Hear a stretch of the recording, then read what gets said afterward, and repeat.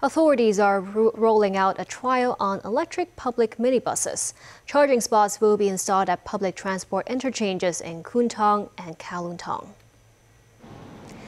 The electric minibus can be fully charged in 10 minutes. It was originally priced at $1.4 million. The minibus operator applied for government funds of $700,000 or so, bought the vehicle at half the cost. The government plans to first roll out the pilot scheme in Kwun Tong and Kowloon Tong, and later expand it to Yuen Long and East Hong Kong Island.